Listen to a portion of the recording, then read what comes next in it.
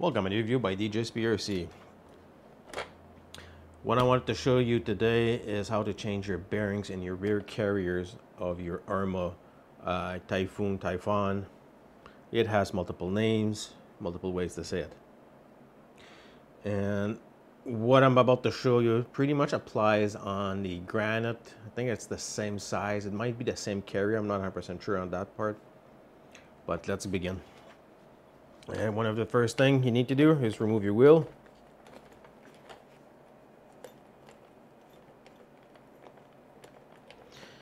On the buggy version, they are 17 mil. Put that aside.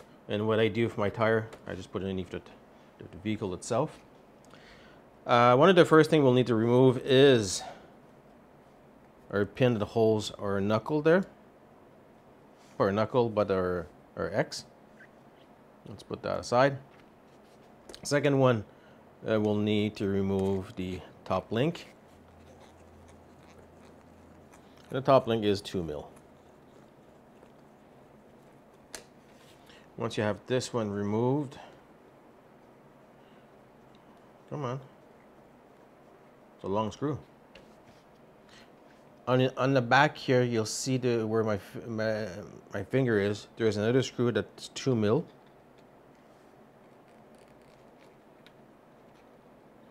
That one is very short.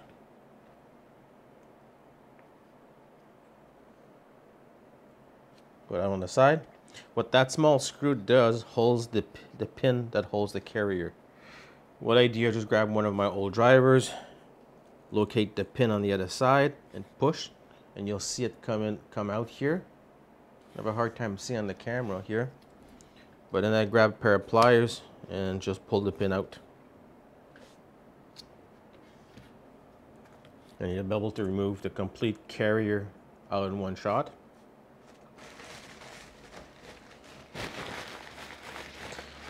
And what I'll do, just wipe it down. One other thing happens to this vehicle here, the shock leaked. The inner bladder holder came loose and basically put oil a little bit everywhere.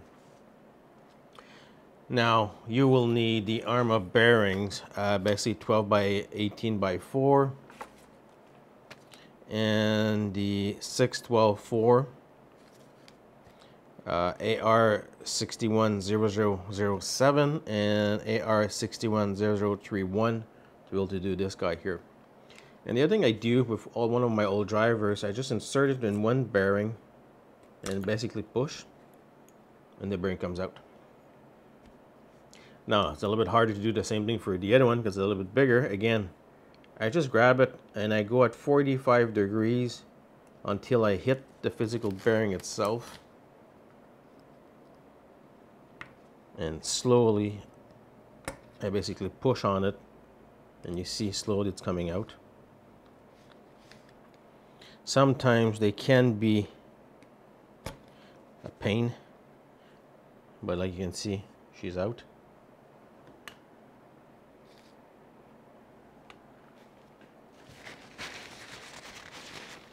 And again, I'm just going to try to remove a little bit of the dirt.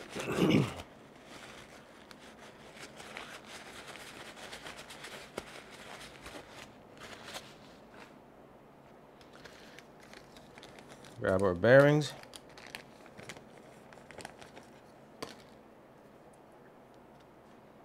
Insert this one right here.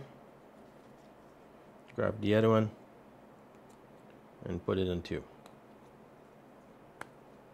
Always make sure they're completely seated and they're straight. They both are. Grab our dry shaft, pop it in, and make sure everything's fine. It is. And basically reinsert it, the dry shaft, and pop our pin back in.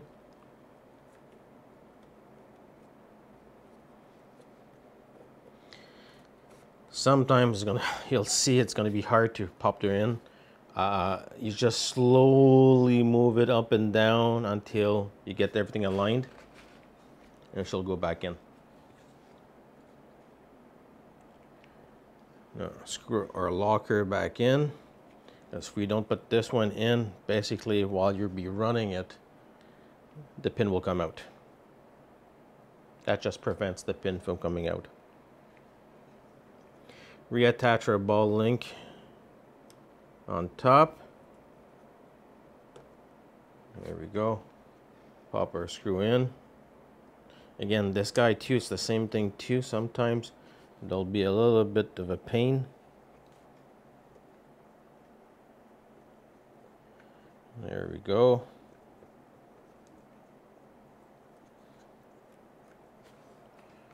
Screw this guy completely in. Don't over tighten it, just until you feel it's good. Stop right there. Grab our X. Align it with our hole. Pop our pin. I always put it back on the side, that way the pin doesn't come out. And we put our tire back. Screw it back in. If you guys have any comments or questions, post them below. I'll be gladly to answer you. If you like this video, give it a thumbs up. It's in that corner over here. And if you hit that bell, you'll be notified next time I upload a video. Thank you very much for watching.